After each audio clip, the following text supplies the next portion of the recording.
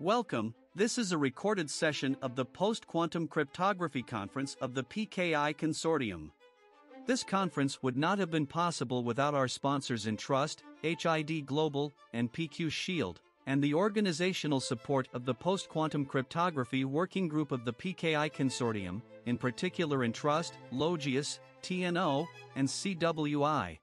So that brings us to our third and final speaker, Greg Wetmore. Greg Wetmore is the Vice President of Product Development at Entrust, where he leads the global team responsible for building the products that make up Entrust's strong identities, secure payments, and trusted infrastructure solutions. Greg is a key industry advisor and speaks regularly on topics such as digital identity, IoT, and post-quantum security. Greg holds an engineering degree from Queen's University in Kingston, Canada, and today he will tell us all about PKI deployments. Please welcome Greg to the stage.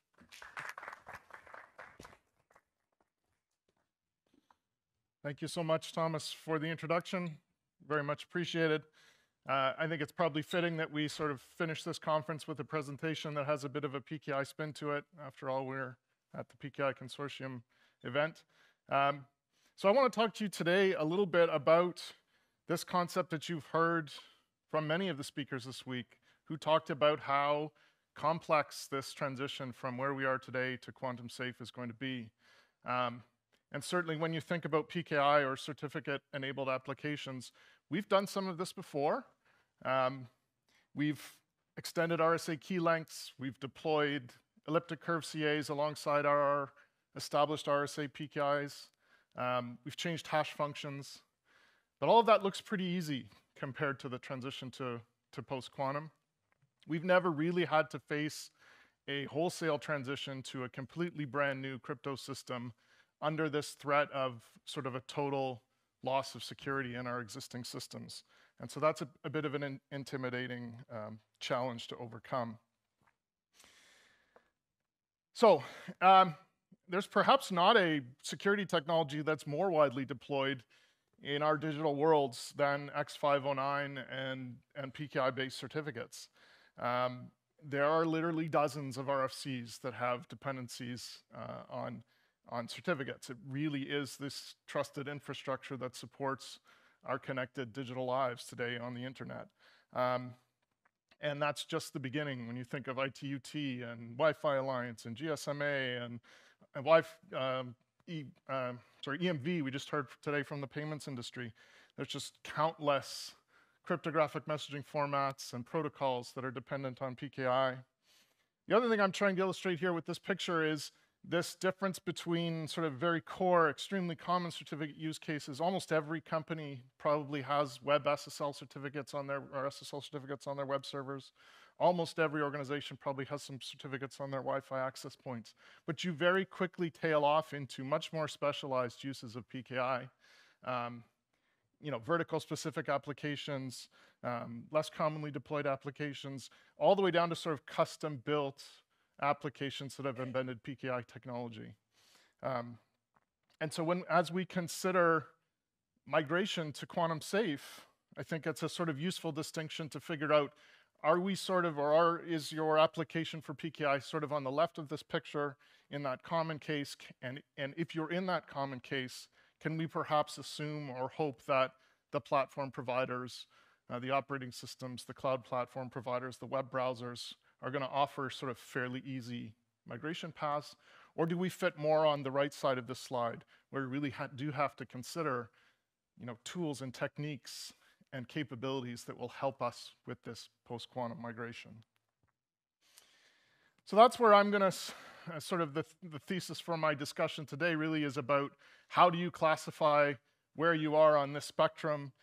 What are the questions you should be asking, or how do we identify the requirements for a PKI-enabled application that sort of points us towards, I'm perhaps in this common category and can hope for a fairly easy path, or am I in this more specialized category and really need to plan carefully and perhaps apply some innovative techniques and tools? And then I'm going to dive into a little bit of what those tools look like and how they're progressing, the development we're undertaking as an industry today to help migration towards quantum safe. So here are some sort of basic concepts to help us classify into common.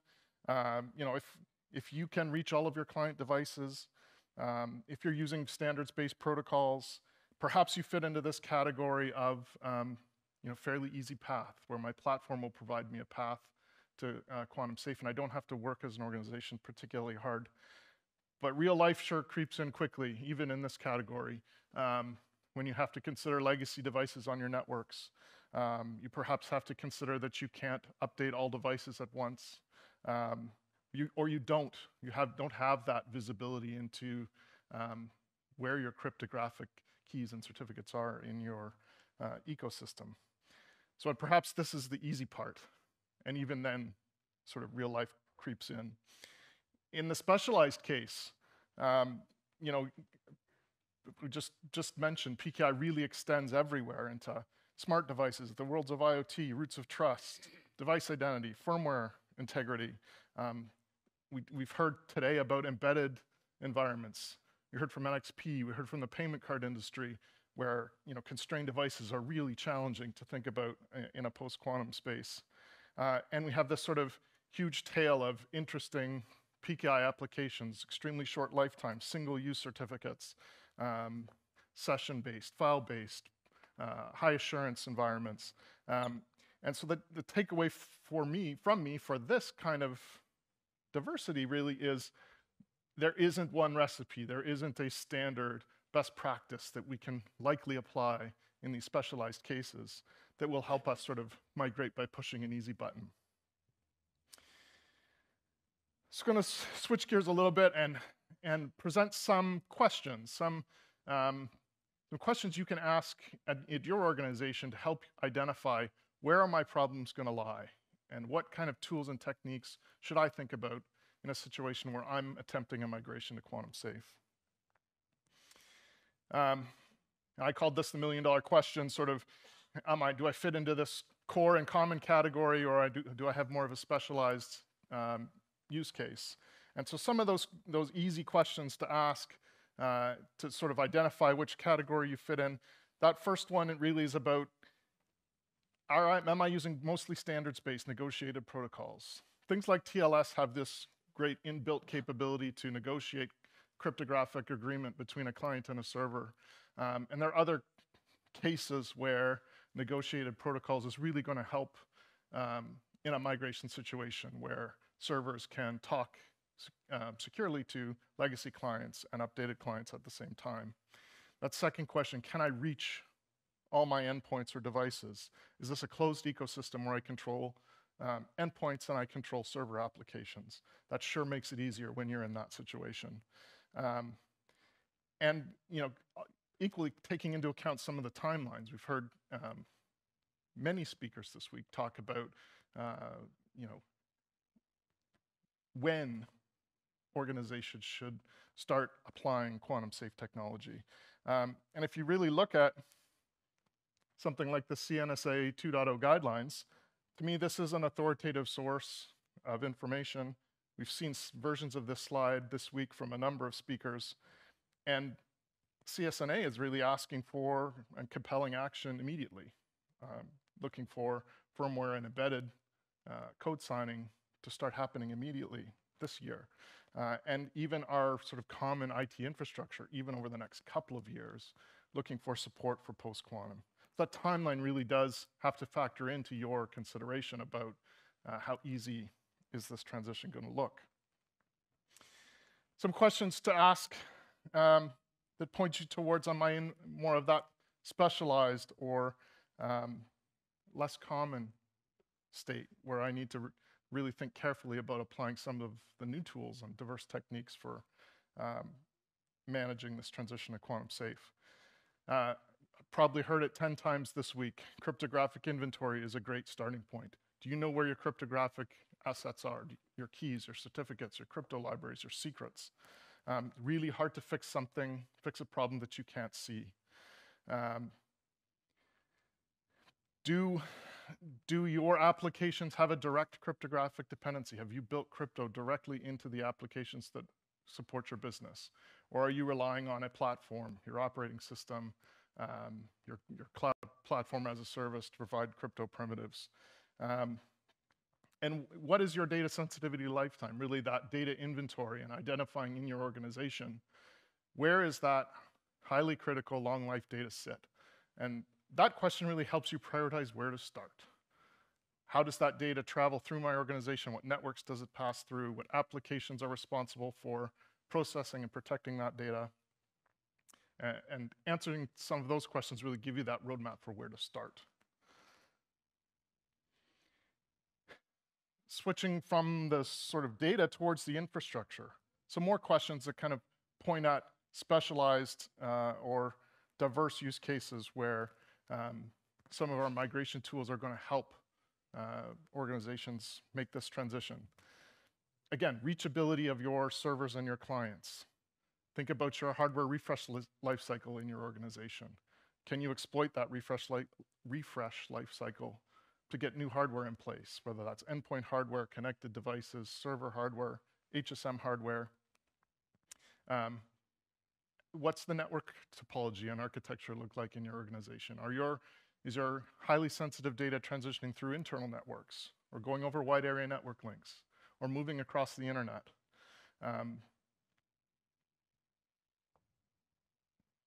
What kind of endpoint devices are storing or processing that highly sensitive information? So really taking a look and asking yourself questions about your infrastructure is going to help you identify problem areas and requirements for a transition to quantum safe. This last category of questions, I think, considers really the cryptographic requirements for your organization. And we've heard a number of speakers talk about some of the challenging areas in post-quantum crypto performance. We've heard that from multiple speakers. There's a huge diverse range of performance characteristics just in the NIST post-quantum candidates, let alone some of the ones that sit around that that aren't on the standards track yet. Certainly, we talk to customers who have a very high assurance need for protection mechanisms. And to those customers, we're potentially talking to them about some of the post-quantum or quantum safe algorithms that have the most scrutiny and have been around the longest to provide that higher level of protection in high assurance situations. And of course, with performance characteristics in your applications, you're considering bandwidth usage, memory usage, performance of signatures, performance of verification, encryption and decryption performance. All of those factor into your evaluation of what algorithms you're going to pick when you're moving to a quantum safe PKI. So we're going to switch gears a little bit and then talk a little bit about some of the solutions that are in development today. You've sort of asked yourself a number of these questions considering your data, considering your infrastructure, considering your cryptographic requirements.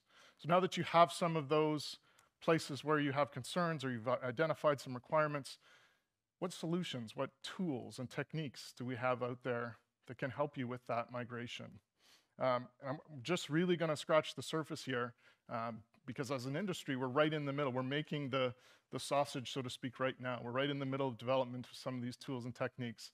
But I'm really encouraged that we have some really interesting capabilities to offer that I think will help organizations as they find some of those tough areas that they have to manage the migration to quantum safe. So this is just a little summary of the tools I want to talk about today.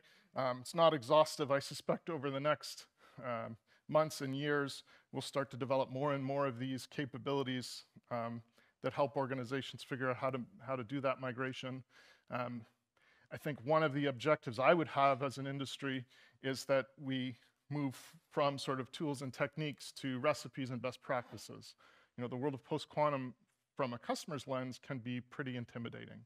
And I think we need to do better than just present them a whole bunch of options, a whole bunch of techniques and capabilities, and instead be able to hold their hands, be able to tell them and show them in this situation for this use case, here's how you do it. But going to go over some of these tools and techniques that we're in the middle of building today. There's certainly some pros and cons, some advantages and disadvantages of these different capabilities. Some offer interesting security properties. Some offer interesting backwards compatibility properties. And so choosing this mix of tools and techniques are going to be what gets you through this journey to quantum safe. So Flag Day. A Flag Day is what we talk about as that transition from current state, from exclusively classic or traditional public key cryptography to some version of quantum safe. And that Flag Day might be a bit of a big bang, might be clients and servers all at once transitioning on a particular point in time to a version of quantum safe. Much more likely it's some version of soft Flag Day where organizations have started to deploy quantum safe capabilities, PQ certificates or hybrid certificates into their endpoints. They've stood up quantum safe PKI, and they're slowly over time migrating a system or an ecosystem to quantum safe. We call that sort of a soft Flag Day plan. There's, fortunately, many cryptographic messaging formats and protocols are already set up to handle multiple signatures. CMS is a great example of that. CMS is probably the default standard cryptographic message that encapsulates signed and encrypted data at rest. So things like SMIME are all built on this, are all built on CMS. And already, this cryptographic messaging format can hold multiple signatures. And those multiple signatures might represent a signature with an RSA key, might represent also a signature with a quantum safe key. Different identities that have multiple certificates can produce these messages. Identities that are holding a hybrid certificate, so a certificate that has multiple keys in it, can produce these messages as well. Flipping back to one of those questions about cryptographic requirements, I'm just sort of echoing what some of the other speakers have shared this week. We definitely have some of our customers talking to us about that high assurance need, and still having some remaining questions about the security of lattice-based schemes. I think, of course, as the months and years go by, that's going to diminish, hopefully. But luckily, we do have tools here, too. We can talk to customers about the Sphinx Plus, hash-based quantum-safe algorithms. We can talk to customers about classic Eclipse, which, again, has that similar property of really having been around for a long time, having been well-studied. And for the very most high-assurance use cases, for the places where data really lives the longest, we talk to our customers about some of these options, high-assurance algorithms. Interesting aside, as we're talking about classic Eclipse, really large public keys. Dustin just a few minutes ago showed us some pictures of different algorithms that had that same characteristic, extremely large key sizes. We're building this mechanism. It sort of remains to be seen how useful it will be or where it will be applied. But there's an IETF draft RFC already in the works that allows for the externalization of a public key from a certificate. So really, the certificate just holds a pointer to a public key and the hash of that key, and then that key can sit on a server somewhere and be retrieved over the network when it's needed. Paired with caching a public key on an endpoint, this kind of scheme could help with the network bandwidth costs of constantly having to transmit certificates to relying parties.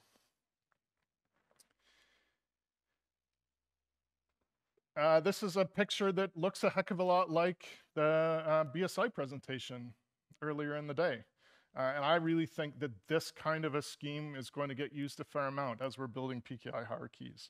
So building PKI hierarchies with mixed algorithm use. It helps us sort of target the correct algorithm for the correct use case, where perhaps root certificates that really need to have long 25+ year lifetimes can be set up with something like Sphinx Plus that has that high assurance characteristic, well understood security properties. Perhaps intermediate CAs or other CAs in the hierarchy are set up with hybrid certificates and keys. And perhaps endpoints with the smallest lifetime requirements can use the most efficient, smallest quantum safe algorithms that we have at our disposal, like dilithium or MLDSA. I've talked a few times about the concept of hybrid. hopefully at this point in the conference, at the end of the conference, this is a concept that you've been exposed to before. This is something that we are hearing a lot from our customers about the interest and need for hybrid mechanisms. We heard from the ANSSI and the BSI earlier in the conference about their advice, really, to deploy post-quantum or quantum-safe cryptography in the next few years only in hybrid format. So what is a hybrid format? A hybrid format is where you're combining both a traditional public key cryptographic scheme with a quantum-safe one. And there are actually quite a number of different ways to do that. Some of those ways give you a security property where you are getting the protection from both the classic algorithm and the quantum-safe one at the same time. So, breaking the security, whether that's compromising the integrity of a signature or compromising the confidentiality of an encrypted piece of data, requires that you break both of the crypto systems, the traditional one and the quantum-safe one. And in a world where we're adopting new crypto systems quickly, and we're not fully satisfied or fully confident that the new system we're adopting is safe, and we're still in this place where we're pretty confident that a scaled quantum computer is not something that our adversaries have access to, that hybrid mechanism does provide you additional level of security. There are other hybrid mechanisms that offer backwards compatibility advantages, that potentially you can use one key or another. For instance, a legacy client could choose to use the key they understand how to operate with, the elliptic curve key or the RSA key, and updated clients can use one or both of the traditional key and the quantum safe key. So I'm going to dig a little bit into the different hybrid mechanisms that we're building, we as an industry are building, that are being worked on in places like IETF as we speak. There's actually IETF going on in Prague this week, and hybrid mechanisms are part of that discussion this week. So composite is a hybrid structure, I think, that has the most or offers the best security properties that really forces you to mix both traditional crypto and quantum safe crypto at the same time. A composite certificate or a composite key is distinctly defined as a key or a certificate that contains multiple key components. So when you look at a composite certificate, its algorithm or OID specifically says this is a composite of dilithium and RSA. And when you look at the key structure in the certificate, it's actually composed of two keys in that key field, in the private key field, the public key field of that certificate. I think the advantage composite has is any relying party that's consuming a composite certificate is by definition using both of the keys. If you use a composite certificate to create a signature, you are using both of the keys at the same time to create the signature. Similarly, if you use a composite certificate to encrypt a piece of data, those keys are combined in a cryptographically strong way where in order to decrypt, you have to use both keys. So composite gives you that promise of every party consuming or using that certificate is using both of the keys and giving you potentially security from both traditional and quantum safe cryptographic algorithms. A little bit of an aside, one of the advantages or capabilities a composite scheme gives you is potentially the capability to remain compliant. Compliance regimes like PCI DSS or FIPS 140 are going to lag behind the state of the art of quantum safe. And it's already established, for instance, that if one of the algorithms in a composite certificate is FIPS validated, like RSA, then the outcome can claim to be FIPS. So in where we are right now, we don't have any FIPS validation yet for NIST quantum safe algorithms. I know it's coming. But this is a mechanism that could potentially allow you to remain compliant and add quantum safe in situations where that compliance regime hasn't yet adopted PQC. There are a number of other hybrid certificate formats as well as composite, and there's three I'm going to dig into. These hybrid constructions are sort of trading the security promise that composite makes, which is I'm guaranteeing that both keys are getting used all the time, for backwards compatibility. These hybrid mechanisms allow clients potentially to choose one key or another. And legacy clients, for instance, can use the key they understand, the RSA or elliptic curve one, and newer clients can use the quantum safe key or perhaps both keys. I'm going to dig into each of these three different mechanisms. Perhaps the default case, the simplest to understand from a design point of view, is multiple certificates. You, of course, can issue an endpoint or an identity, multiple certificates, one from an existing traditional public key, CA, and one from a new quantum safe CA. In this case, we've got an identity that's been issued or has an existing elliptic curve ECDSA key and a new dilithium SLDH.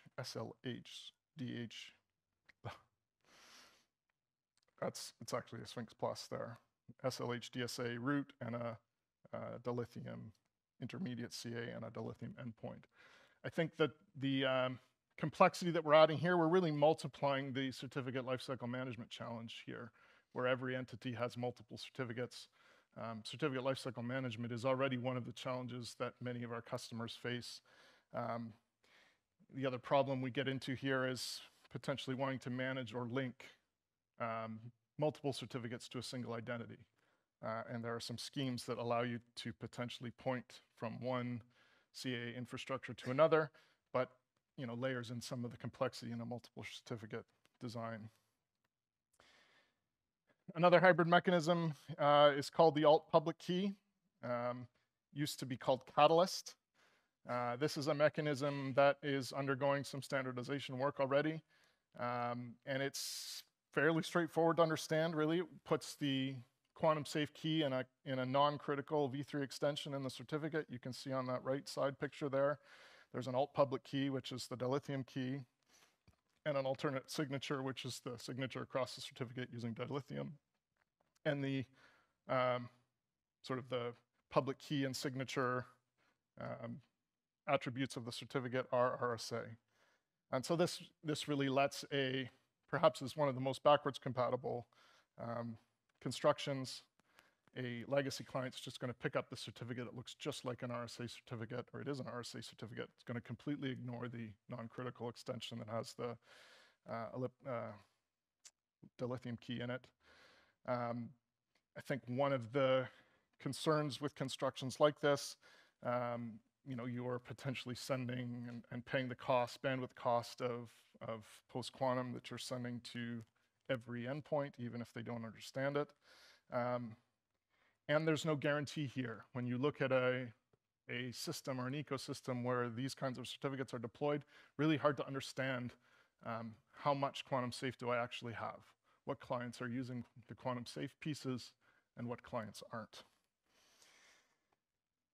And the last mechanism I want to talk about today, perhaps one of the most interesting designs that I've seen go by around hybrid constructions, this is called Chameleon. This is something that working on standardization also at the IETF remains to be seen how useful this will be. It's a bit like that previous one, alt public key mechanism. In this case, instead of a extension that simply holds the quantum safe key, we've introduced the concept of a delta certificate descriptor. And the kind of cool thing about this delta descriptor, it lets you convert the certificate into two different formats, essentially. The outer layer of the certificate could be the RSA layer. The inner layer, the delta certificate, could be the quantum safe layer. And you essentially can apply a transformation, apply those delta certificate descriptor to the certificate, turn it from an RSA certificate into a quantum safe one. The opposite's also, of course, possible, where the outer certificate envelope essentially is the dilithium quantum safe specification. The inner one is the RSA. There's a couple of interesting advantages to this mechanism if you think about it. If the RSA is sitting inside in that delta certificate descriptor, as a server, I can apply the transformation and reply to a legacy client simply with the RSA certificate. So I don't have to pay any penalty for transmitting the larger post-quantum data set there. And so that's sort of like a migration into quantum safe, has that advantage if you stick the RSA in the inside. The opposite's also potentially possible. If you stick the post-quantum on the inside, it's sort of a migration out of a hybrid mechanism where at a certain point in time, I can simply take the inner piece as my dilithium certificate and throw away the RSA piece. And once my ecosystem is fully transitioned, simply answer clients with my quantum safe certificate. So certainly appreciate the chance to speak to you today. From my point of view, when I'm looking at post-quantum migrations, it's undoubtedly a challenge for organizations that have deployed PKI. Again, X509 and PKI, probably one of the most widely deployed pieces of security infrastructure across our digital lives. I think we're starting to zero in on some of the questions and requirements that organizations can ask themselves, can analyze their application or their ecosystem to identify, how easy or hard is this migration path going to be. As an industry, we're working hard at developing these tools, these techniques, and technology that will help organizations along this migration path. We have some interesting technology that's already in development that's moving towards ratified RFCs and potentially being incorporated into some of the vertical specific protocols and messaging formats.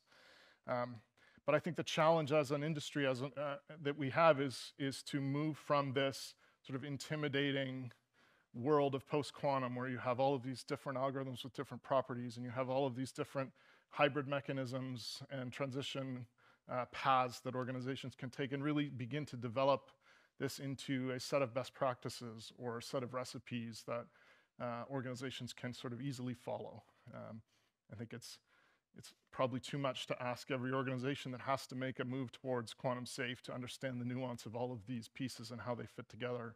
And it's really falls on people in this room and online to help define those best practices and recipes that allow organizations to make a smooth and orderly transition and not get lost in the details of all of this. So, love to take questions from the room, from online. Thomas?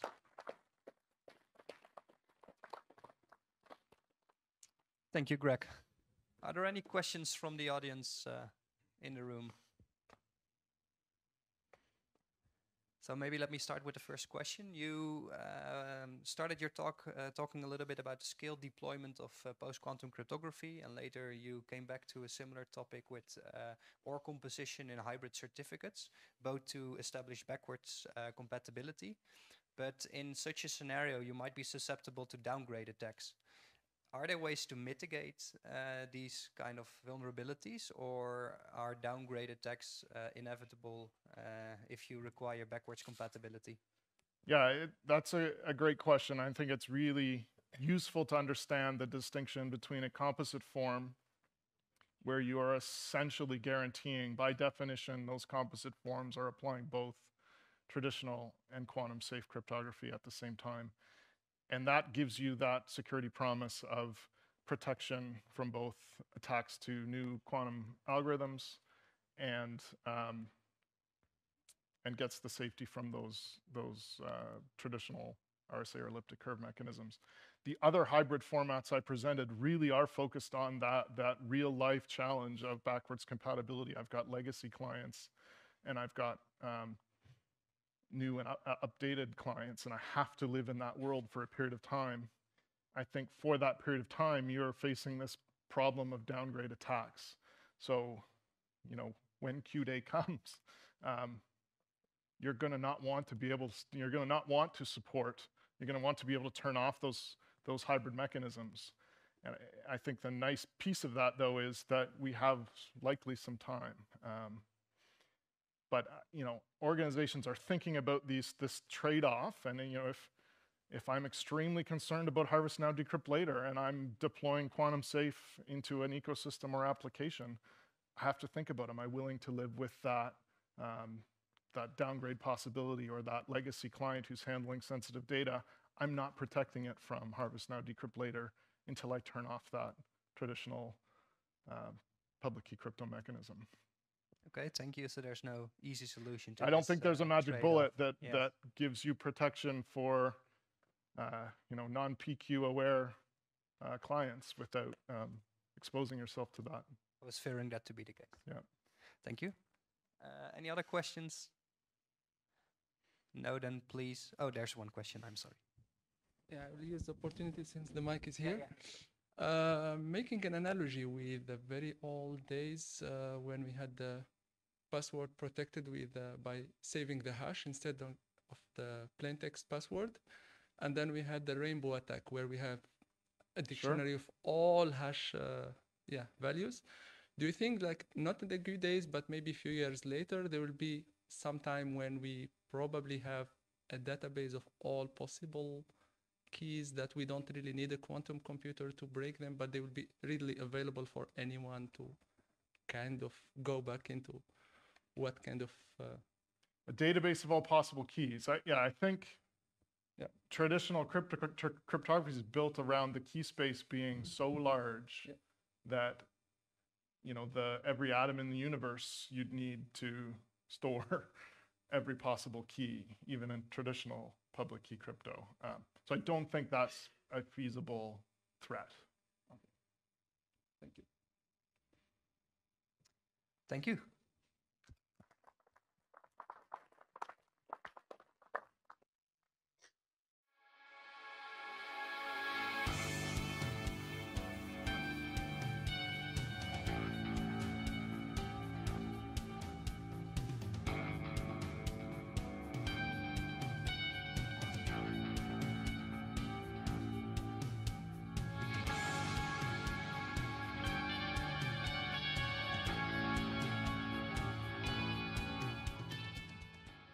In today's complex, fast-paced world, you need a partner who can help secure your digital transformation so you can drive your business forward confidently.